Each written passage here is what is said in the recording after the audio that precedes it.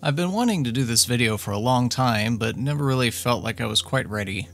I've been using the SD Quattro since January of 2017 and now would like to give my views on it. This is to be in two parts. The first, this one, is about the exterior and why it exists and why it costs what it does.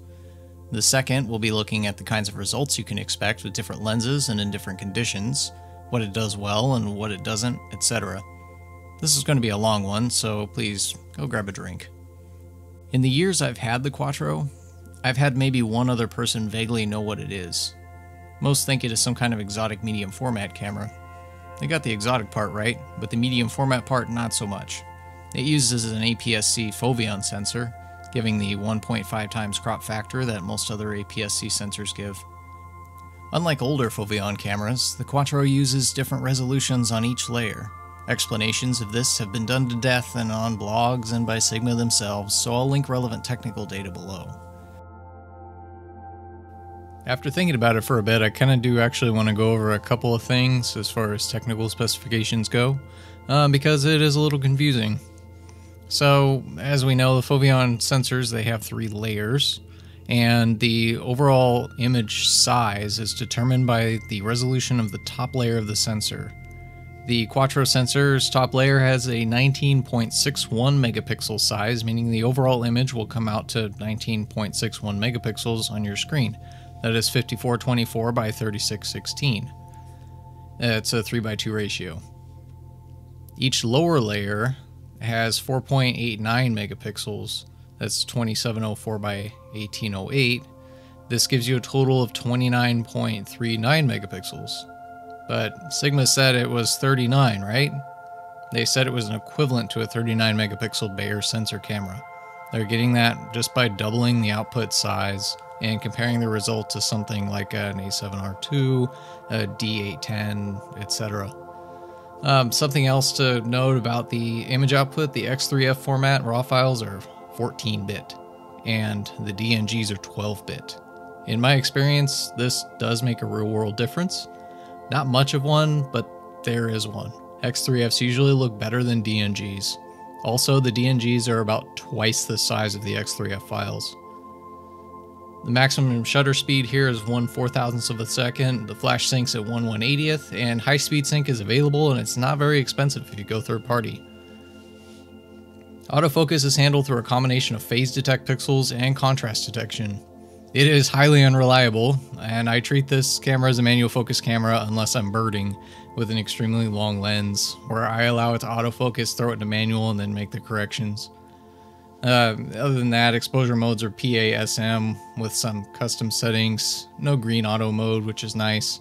Everything else will be in the tech spec sheet. Got any questions? Don't be afraid to ask. Before actually looking at the camera in detail, I'd like to look at its lineage and history. 2 things about the year 2002. First off, I was in 8th grade. Second, the SD9 came out, and I had no idea what that could have possibly been. The SD9 was Sigma's first DSLR, based on the film SA9. Pictured here is the SA9's cheaper brother, the SA7. They are physically very similar. He is wearing a period-correct 50mm f2.8 macro EX. Good on him for the authenticity. After that, the SD10, SD14, SD15, SD1, and SD1 Merrill, which is identical to the SD1. The SD1 story is particularly interesting and worth taking a moment for. When the SD1 first came out, it was around $10,000. Sigma cameras were typically very expensive, but this was pretty nuts, so the SD1 was re-released a year later for about $2,300 as the SD1 Merrill, and Sigma gave the original SD1 buyers credit to go towards lenses and accessories equal to the price cut. So with the SD Quattro, Sigma took the complete opposite approach.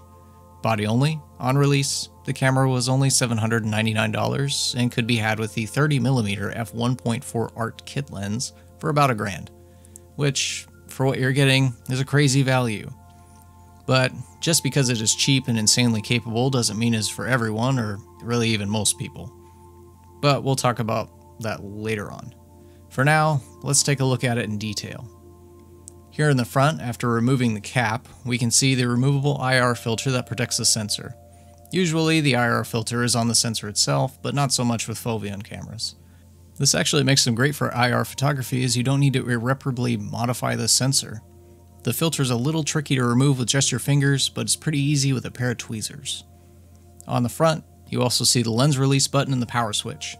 While this is about as odd a place for a power switch as it gets, I've never had any issues with accidentally turning it off. It is big and obvious enough where I've always been pretty cognizant of it. Good job, Sigma. Here's the PC port for studio strobes. Given that this camera is most comfortable in a studio environment, it is great to see a still useful legacy port like this. As you can probably tell, the Quattro is covered in weather sealing port covers. Over here are the mini HDMI, USB 3, and remote ports. I can happily report that focus peaking does show up when using HDMI, which makes it great for studio use. The USB 3 port allows full control of the camera on your computer, which further cements the Quattro's primary purpose as a studio camera. We'll explore this more in a later video. On the other side, we have the weather-sealed SD card door.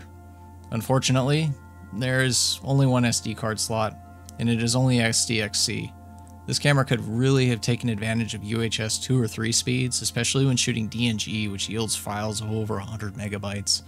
But hey, the slot feels really nice and the door's solid. Going to the top, we see the hot shoe and the usual controls. The wheels are very firm and clicky, which I like. The lock switch disables the face buttons while still allowing shutter speed and aperture to be changed, which is very useful since the face buttons are really easy to press accidentally.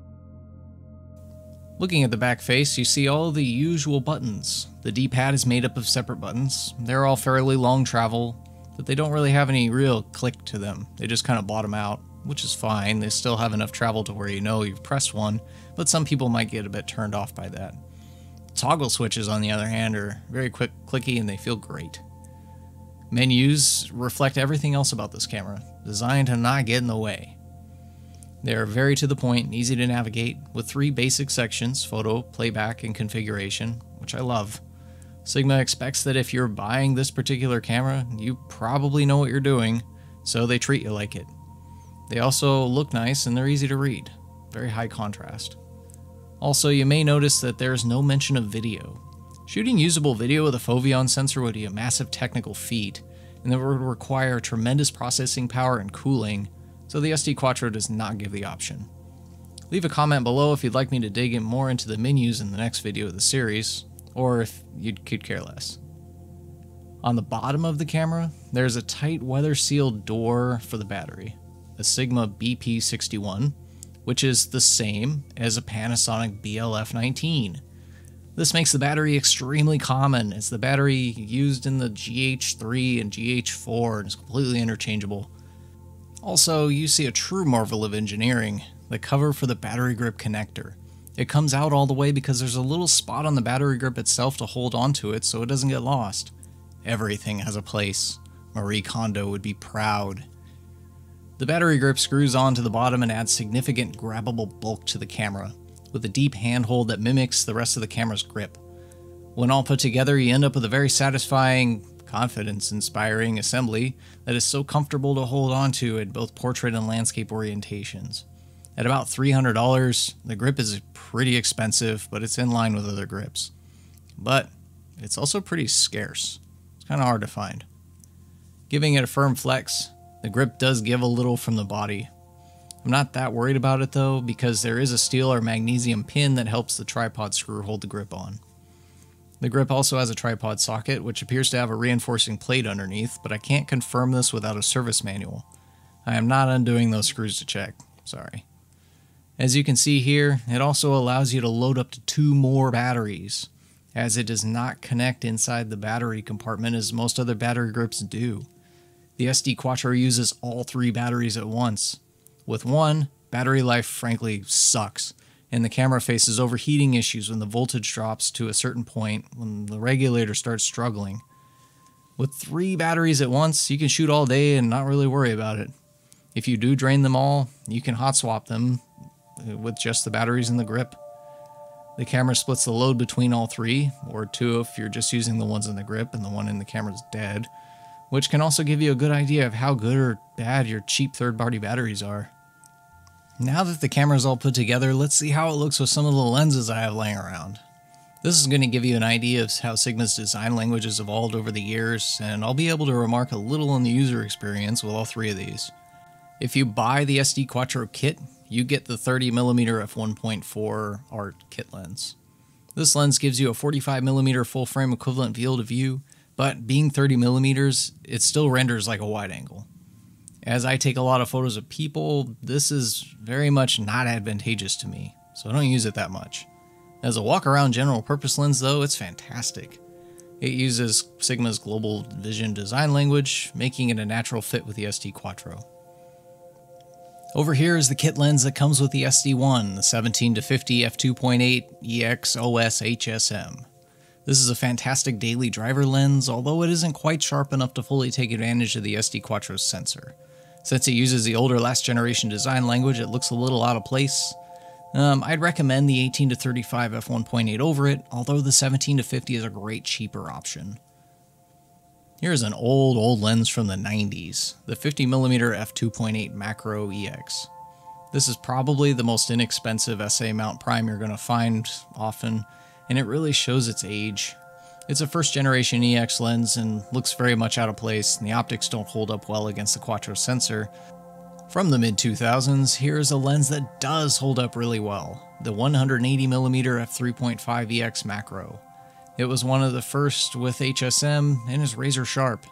It uses the same design language as the 50mm shown previously, before the EX branding and design update that I think came with the 50mm 1.4 of 2008, shown here.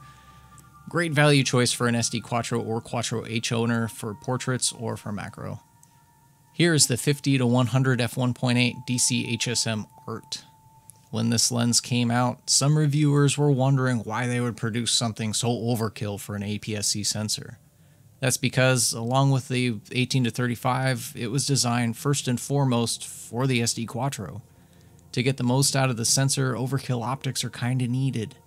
Design-wise, you can tell that they were made for each other, and this thing is absolutely brilliant.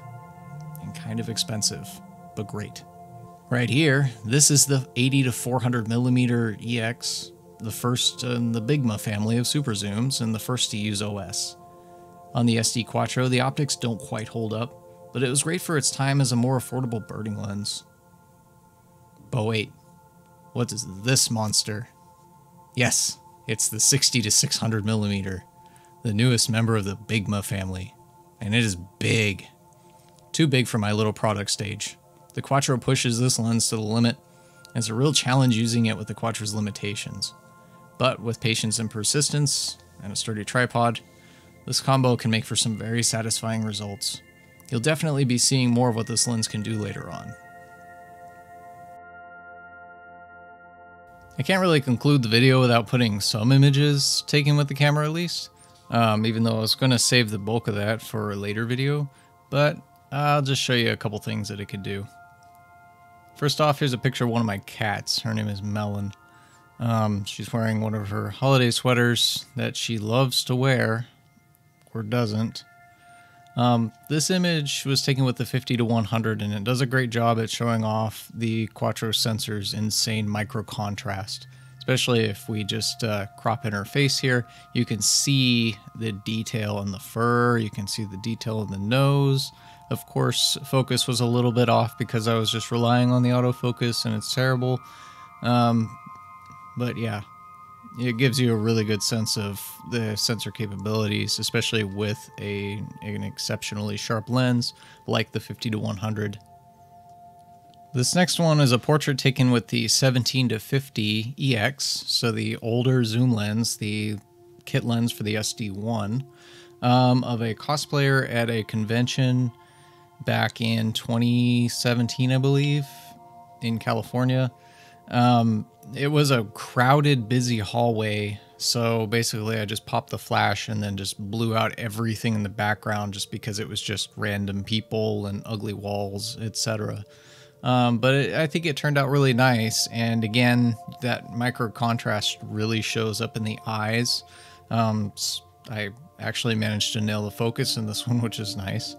But yeah, this ended up being like one of my favorite cosplay portraits that I'd ever taken. This third one is of probably my favorite underappreciated bird, the American coot. This was with the 60 to 600 f4.5 to 6.3, or the newest Bigma. And at 600 millimeters, this thing is really sharp. It's not prime sharp, but it's still sharp enough. This was handheld too. The OS in that lens is fantastic and really allows me to stay far enough away from the birds to where I'm not bothering them so they can go about their business. This coot in particular was foraging for food while sitting in this really nice greenery. And also at 600 millimeters, even at f6.3, which I think this was at, you get some really nice background and foreground separation going on. I think this is my favorite bird image that I've taken. And here's where our in-depth look at the SD Quattro ends. Please throw any questions you may have into the comments and I'll either answer them in the next video in the series or in a follow-up video that will be specifically to answer your questions. If you like this kind of video, please treat the like button like a shutter button and press it. Subscribing also tells me that you want to see more, so it really encourages me to actually make more. The bell, that's up to you, but my posting is pretty sporadic for now, as you can probably tell, so hitting that might be helpful. Thanks for sticking through the whole thing, and in the words of one of my favorite not camera-related YouTubers, have a good rest of your day.